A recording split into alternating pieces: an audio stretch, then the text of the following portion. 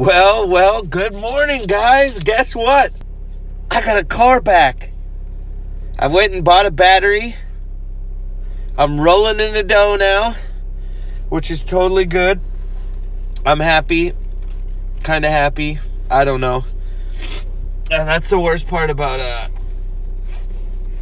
a car is you'll get your freaking car fixed and spend all this money, but then you find other problems. And that's what I'm dealing with now. So my car is working and running, but now my air conditioner doesn't work. So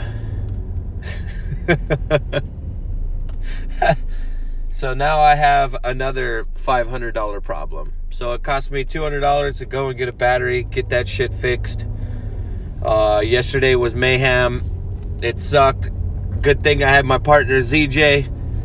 Me and ZJ got off of work. We came here and ZJ helped me install my battery. Basically, ZJ did all of the work because I'm going to be very honest with you guys. I am, is it mechanically inclined?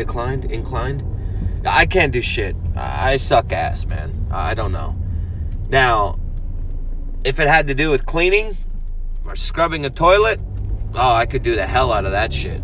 That's easy. But when it comes to like mechanic shit, I can't do that to save my life. So I'm glad that I had ZJ come through, help me get that done. It's perfect. So now, just woke up from the woman's house. I gotta rush and go in the worst traffic in the world. It's back to that shit. So I gotta travel like 30 minutes or maybe 25. We'll see. As long as I talk to you guys is as long as it's gonna take me to get home. And I've told you guys before, this New Jersey / New York traffic is the worst shit to travel in. And I really wish that I could just point this camera so you guys can get an idea and see how crazy people are here. So, with this traffic being so crazy, there's these cops. There's tons of cops that park on the side of the roads. Number one, so they can get the New York City, New Jersey City revenue up. So they could pull everybody over and give them a $300 fucking ticket. Because that's what tickets around here always are. If you get pulled over for whatever it is and they write you a ticket, I don't care what it is. It could be because you farted wrong and that cop noticed it. You're going to get a $300 ticket. They don't make that ticket anything else. It's always $300. You have 2 weeks to appear in court. If you don't want to go to court, you have to pay $300. Then, this is the thing that New Jersey gets everybody with, is after the 2 weeks, you pay the $300. 6 months later, you have to pay a $100 tax fee on that fucking thing. So you'll pay the $300 fine, and normally any other state, any place that you ever go, you'll get a ticket, and you pay it off. Once you pay something off, it's done, correct? Not here in New Jersey. Hell no. They'll bring you back. They'll write you a letter, and you'll have to pay a $100 tax fee on this. And you have to do it for 3 years. So that means that they could tax you every 6 months for another $100, and you could end up paying $600 extra on top of that $300 ticket.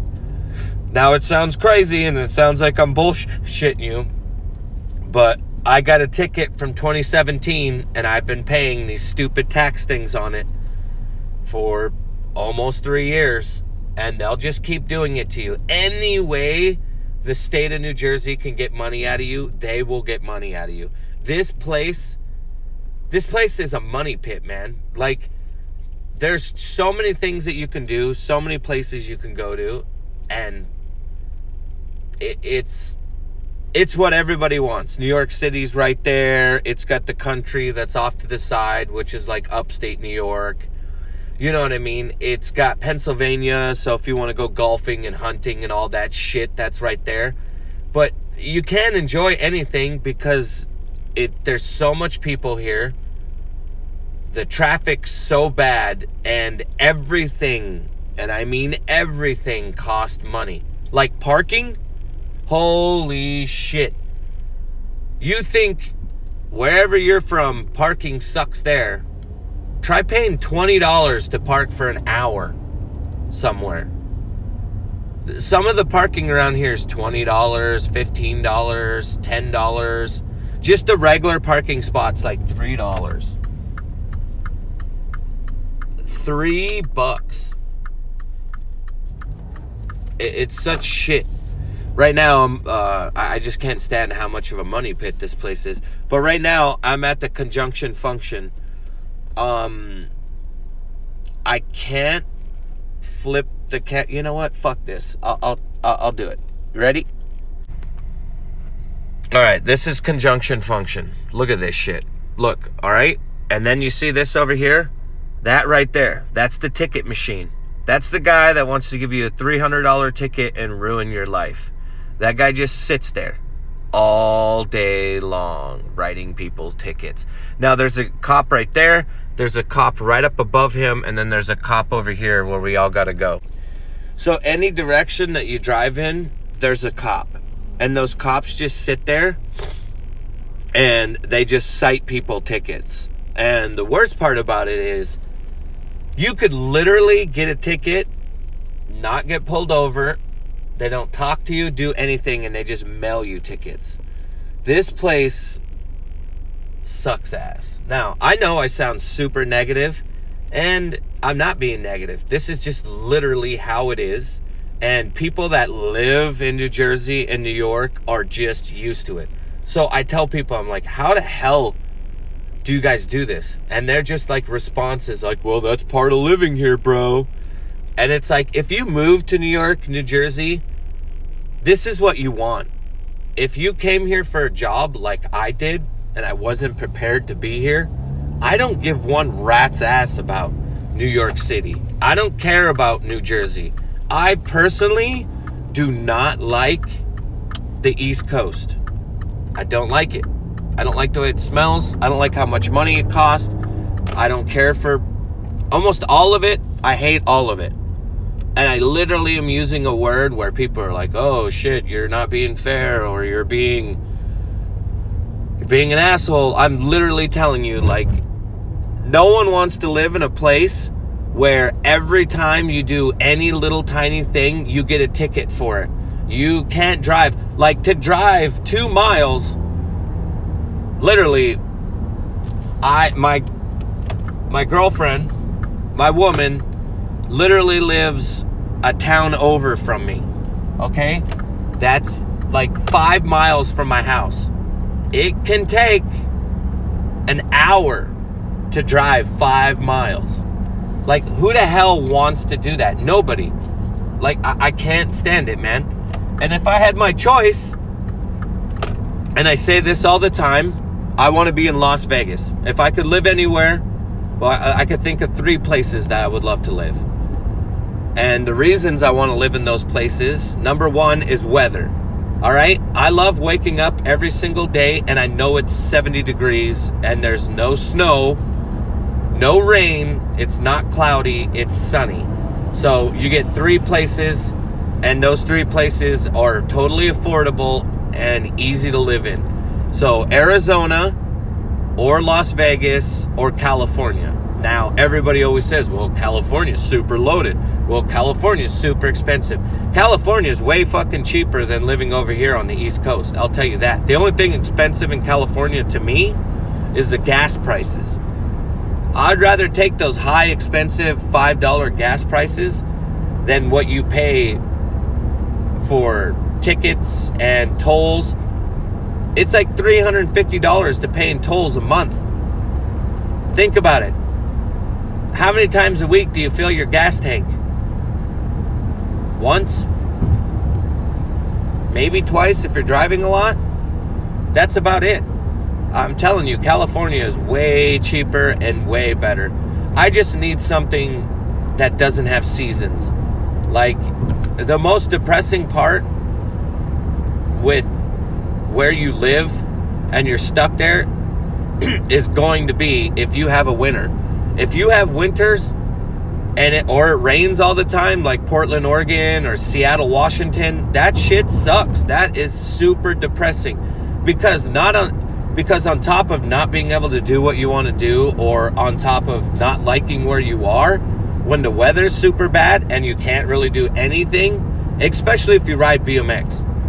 If you ride BMX and you can't go out and ride your bike, not because you're physically injured, not because you don't have a bike, but because the weather sucks so bad and it's super cold or it's raining, it's the worst shit in the world. And snow can be better than rain, because with rain, it's wet the whole time, and then it could start to dry up, and then it rains again, because that's what Seattle does. You know, with the snow, all the sidewalks and streets can be dry, or people could shovel them so you could go out and ride your bike. But with the rain, it's just like, hey, look, it's starting to get dry, but oh, I'm gonna start raining again. So you get this little tease. It sucks ass. So weather for me is a big deal, and also just living. Like, I don't like being rushed. I don't like being forced to do anything. I just want to coast and chill. And coasting and chilling is way better than any of this shit. I'll just tell you. And lately with these vlogs, or these things that I've been doing lately, it's just been kind of me talking to you guys and telling you about how my day's going. And I don't really have a theme. I'm not really talking about one subject. I'm kind of bouncing from here and there. And like I said in the beginning, I don't know what the hell I'm doing with these things. Somehow, some way, people are still listening to these. Some way, somehow, I am gaining subscribers, and I still enjoy doing these. Now, I've only done like, I think 20 something of these, or 30 something of these. So I really haven't done too many. And what I've heard from the people that watch these, they actually enjoy them, and we carry on with conversations, and there's certain things that people like to hear, and there's certain things that people don't like to hear. So this actually works out, and I enjoy it. So if I enjoy it, like I said, I'll just keep doing this shit. And lately what I've noticed is driving in my car and talking to you guys has totally worked. Look at this. My freaking, my thing that holds this video thing together is breaking. So, just like before, like I said before, everything in this car is falling apart. Now, I've never kept a car to 100,000 miles.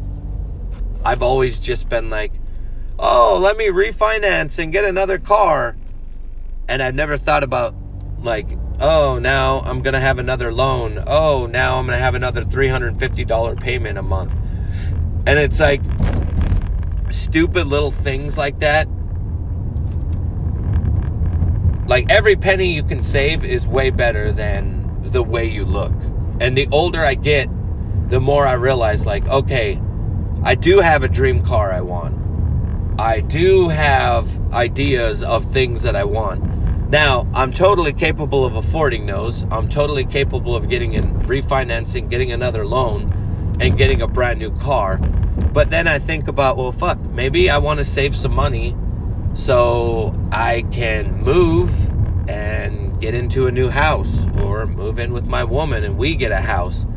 So my priorities have totally changed. And then also, you know, I'm going to be 37 in a few days.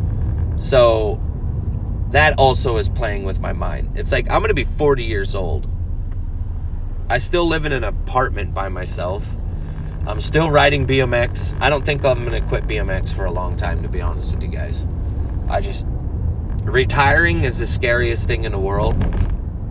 And the last thing I want to do is give up something that I've loved for 25 years. So I don't think I can retire from BMX fully. You know what I mean? I mean, maybe I can stop being sponsored and going out and doing that, and I just go out and have fun. But I don't even see that happening anytime soon. So I guess I'm just going to have to keep this piece of shit car. It's at like 97,000 miles. It's about to hit 100,000 miles. My air conditioning doesn't work.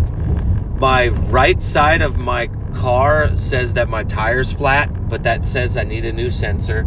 So I have all these annoying little problems with this car, but I'm about to own the car and have it paid off. And I would have had this car paid off a couple years ago, but if any of you guys out there have ever refinanced and got another car, or traded in a car and then got another car, all that debt just keeps carrying. So basically this car right here, I'm paying off 3 cars. So the last 3 cars I had are stuck inside this car. So basically the last few $1,000s that I have to pay on this are just interest rate that I've had over the years paying off these cars. So it's just like a pain in the ass. But that's adult life. If there's younger kids on here, I want you guys to know this. Don't ever get a credit card until you fully understand what it's like to have to pay a bill. And then realize that, like, okay, even though I don't see that money and I'm spending money, it doesn't mean that there is no money and that you don't owe money. It means that you owe that money. So don't look at it and go, well, I don't see it, so I'll just pay this minimum, and then you'll have a 23% interest rate, and you're going to fuck yourself. So if you're going to get a credit card, get a really low limit, make sure that you pay it off every single time, and don't get yourself stuck. Don't be a stupid, moronic kid, and then when you're in your 30s, you're paying back all this stupid debt. And on top of that, if you're going to college, which congratulations, you're going to college, you know you're going to be stuck in that shit too. You're going to have debt from being in college, and whatever job you're going for, whatever career you're going for, usually after that 4 years, everybody else was going for that job. So you might not get what you want. So make sure you major in other subjects, so then you have a backup plan. Don't just go and be like, oh, I want to be a nurse or whatever it is, and by the time you get out, all the places you look to be a nurse are all taking up because everybody else wants to be a nurse. Make sure you have a backup plan for that. And then also realize that you're going to be paying for that debt for a long time, and you can't get out of that debt. So college is a big deal. It's super responsible. It's something that you need to do, but at the same time, there's a lot of debt that comes with that shit. So I just suggest to kids, instead of going to college, try going to trade school. Try to go somewhere where you're going to get paid to go to school, and when you come out, you're already trained in the field that you want to be in. And that's what I did. I paid for poker school. Obviously, I'm not doing poker anymore. I did it for 10 years. There's a lot of bad shit that comes along with being a poker dealer. Horrible nights. Like, you know, your work schedule is from like 5 in the afternoon till 2 in the morning. You're not going to bed till like 6 in the morning. You're sleeping all day long and you're up all night long. You got to be around degenerate alcoholics and druggies. And everybody's a gambleaholic. So you fall into gambling. And a gambling habit is just as bad as drinking and drugs. Just as bad as,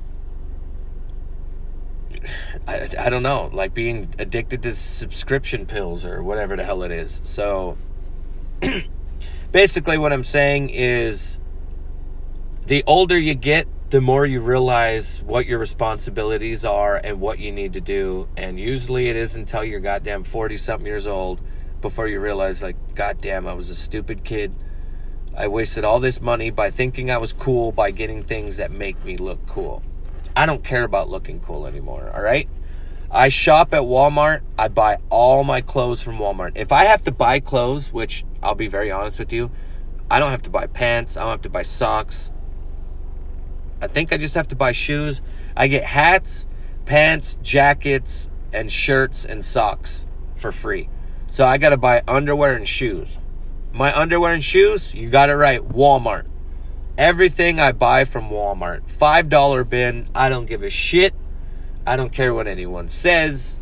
It just doesn't matter to me anymore. Being materialistic and trying to keep up with the Joneses, as my mom would say, just doesn't serve a purpose in my life anymore. All that matters to me is I have some money in the bank, my mental health is happy, and I can go to the store and I can buy food anytime I want. That is probably the worst feeling in the world, is when you go and look in your wallet or your bank account and you don't even have enough money to buy a coffee. And I've lived that life. I have done the dig around in my car looking for quarters and pennies and nickels and digging through my house and going through all of my clothes and pants just hoping to score $1 so I could go to McDonald's and I could buy a small coffee. And living check to check and just being miserable and hating myself because of responsibilities. I might have had a really dope-ass car, and I might have had really dope-ass shoes. Like, I mean, look at this shit. This is how stupid. Look at this. Look at that.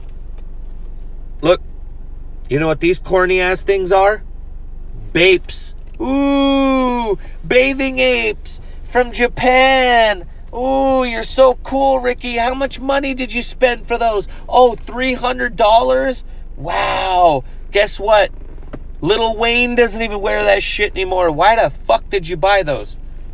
I have 10 pairs of these fucking things. I don't care about them now. Now I'm stuck with them. I have a pair of Yeezys. I didn't pay for the Yeezys. But I'm just saying, things like that are fucking stupid. They don't get you anywhere, and they're a waste of time. Like, buying shoes and having a new pair of shoes all the time is just a waste. Nobody gives a shit. People that judge people by their shoes are fucking losers. That's like I say, you're in debt. You that judge me by what my shoes look like, when you see a person or a guy, when he looks you up and down, they always start from the shoe and then they move on. People that have those things are usually broke. Because I'll tell you this, most millionaires wear New Balances, all right? They're not wearing Jordans. They're not wearing Gucci. They're not wearing any of that shit. People that wear that stuff are just trying to show off. They're just trying to make you believe that there's something. They're wearing a costume. All right? Every multi-millionaire that I've ever met wears New Balance and dresses like he's homeless. All these people that wear brand new polo and wear all this are in debt up to their ears. They don't have any money. They're just trying to floss and look the part. I'm telling you, all these people that look that way.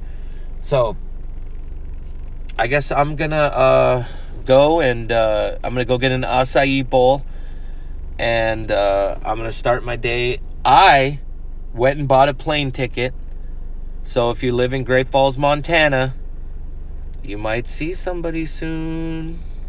Either way, guys, do me a favor. Like the video, comment on the video if there's anything or any subject or any bitching thing that I did in here and you guys like it or you dislike it or you have something to add to it. Make sure you write something down in the comment. And also, if you got ideas or you got any questions that you want to know about me or anything, leave those down here. And I appreciate every single one of you guys. I love you all. Make sure you guys also share this in your guys' Instagram stories. That super helps me. I love all you guys. Have a great day. And marijuana, motherfuckers.